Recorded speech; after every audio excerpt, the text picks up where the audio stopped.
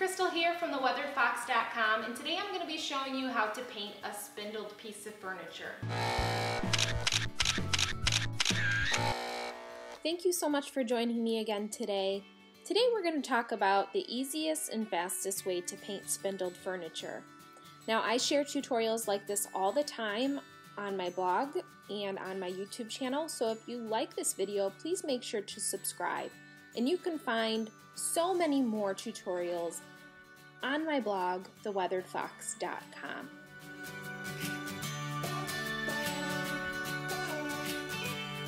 Now, the first thing that you want to do before you begin is you want to protect your floor if you're working indoors. And the way that I do that is you can get a piece of plastic drop cloth from the store, or you can lay down some newspaper, whatever you have lying around your house. Just make sure that the floor is protected, and anything that is wet is not going to seep through to your floor. And the next thing that I did was I had some extra styrofoam laying around, so I actually propped up my piece of furniture with some styrofoam. That way I can get to the bottom of the piece without too much trouble. So today we're going to be working with a couple of things. You're going to need a sand or deglosser, some paper towel, lots and lots and lots of paper towel, or some rags that you don't mind throwing away. You want to have on hand a little bit of sandpaper too. This is 120 grit, and the reason that you're going to want to use this, we're not sanding the entire piece down, but if there is something on there that is kind of giving you a hard time when you're cleaning the piece, you could just sand it off really quick, and it's just an easy way to get rid of that spot. You also want to be sanding down any chipped pieces if you have some chipped paint or a chipped finish. So sandpaper is handy for that. Basically what you want to do is you're going to shake it up, put a little bit of this on your rag. It's kind of really messy, so be careful when you pour it out because you could just spill it everywhere, which I have done before. So when you are working with deglosser, this will actually degloss your floor. That's why you want to make sure that it's protected. Basically, it's going to take off that glossy finish. It doesn't take it completely away, so if it's still glossy once you've done this step, that's okay. But it's going to take the gloss away enough that your paint's going to be able to adhere to your piece. So what you're going to do is you're just going to rub the deglosser once you have enough on your rag. This is how much I have on my rag. I don't know if you can see that. So you're just going to rub it in circular motions, and you just kind of do that all over your piece. If you have a spot that's a little bit more stubborn, it's basically cleaning and deglossing at the same time. Once your rag gets dirty enough, you're going to want to add more deglosser and find a clean spot on your rag so that you're not redepositing that dirt back onto your piece. So you always want to have a clean rag that you're rubbing with. So you're just going to rub just like you're cleaning it down. There's no really particular fashion. And you're going to do this to the entire piece of furniture, and then we're going to go through and we're going to sand those hard to clean spots. So once you hit a spot like this one that is giving me a hard time, you're just going to take a little bit of your sandpaper and just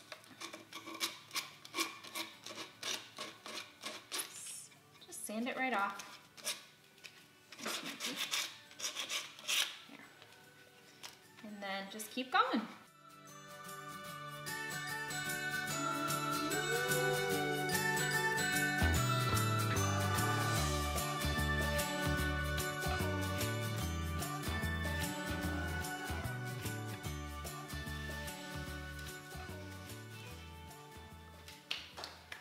Now once you have everything sanded, you're going to want to take a damp paper towel, just wet it with water, and you're going to want to run over the entire surface just to make sure you don't have any remaining deglosser on your piece. Okay, let's get ready for paint. before we get started on spraying this chair, let's talk about equipment and materials. So for this job, I'm actually painting with Magnolia Home trim and cabinetry paint. You can't see it because I'm very messy. This is an acrylic base. So I've never actually used an acrylic base in my sprayer before, but I did try it and it worked out pretty well. It does not actually recommend that you use an air sprayer, which is what I think the HomeRite spray gun is, because it uses air to push the paint through. However, I wanted to try it anyway and it actually worked out pretty well. So I am going to show you how to use the sprayer with this paint, but just make sure that you use caution. And obviously you always want to read the instructions that are on the paint can. This can says do not thin it at all. If you have to thin it, you're only supposed to use a very, very minimal amount of water. So that's probably another reason why they didn't want you to try using it in a paint sprayer, because typically you do need to thin it out. However, in my HomeRite sprayer, I was able to just dump it in.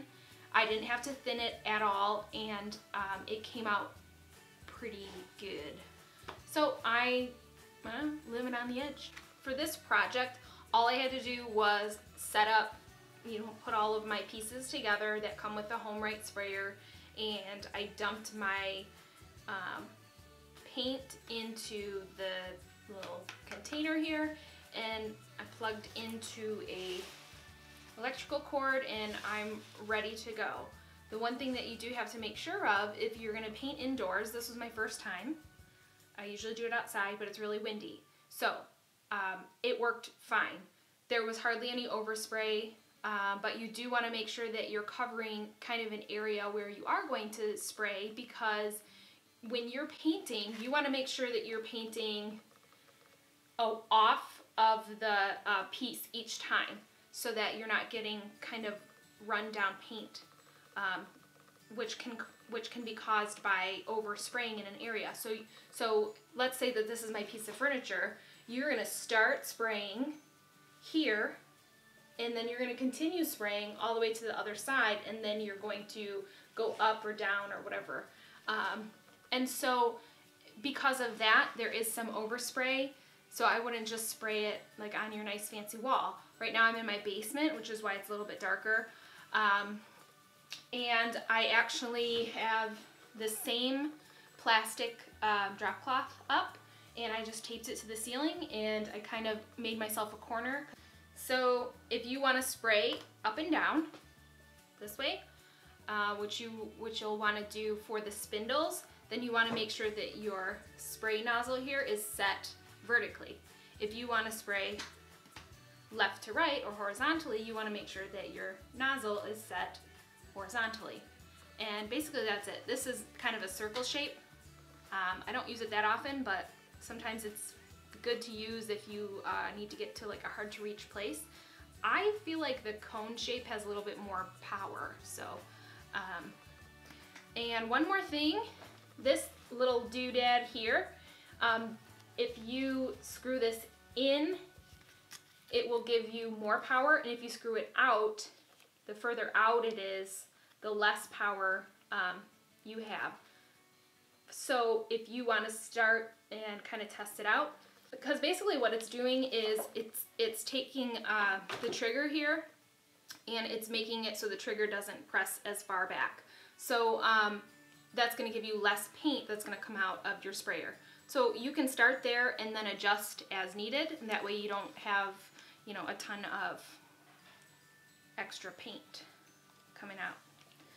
One thing that I did notice when I was using this acrylic, which hasn't happened with any other paint, so it's either because of the acrylic or it's because of the self-leveling that maybe it's doing this, but it starts to build up at the tip, and it almost builds up really quickly, and then every once in a while I'll get like a little chunk that just sprays out, just a little tiny one, which it's really not that bad, but I want to say it's probably because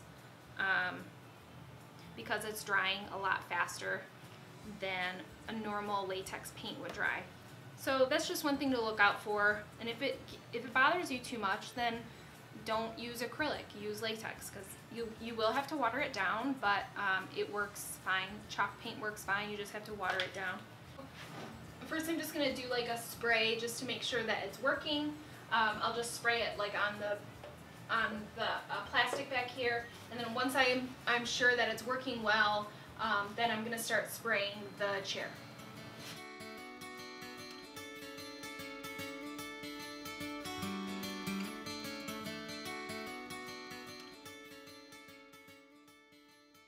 There may be some time when you need to adjust to get into a crack or a crevice, but for the most part you want to keep your paint sprayer parallel to your painting surface.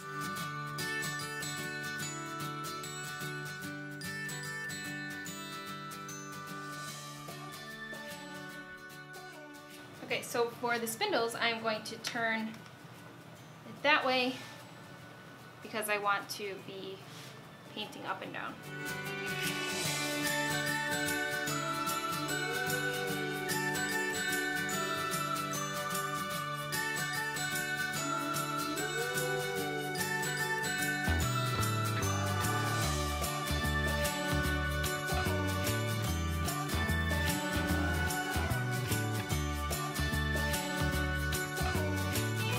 To get a smooth, even finish, just make sure that your new paint row partially overlaps your previous paint row. After each coat is dry, you'll want to make sure to run over it very lightly with some sandpaper just to make sure you don't have any imperfections before putting on your next coat. I ended up adding 3 coats to this chair, but you'll want to use your discretion depending on the paint color and the type of paint you are using. In my next video, I'll be sharing how you can create a wood finish without any stripping or staining. So be sure to subscribe.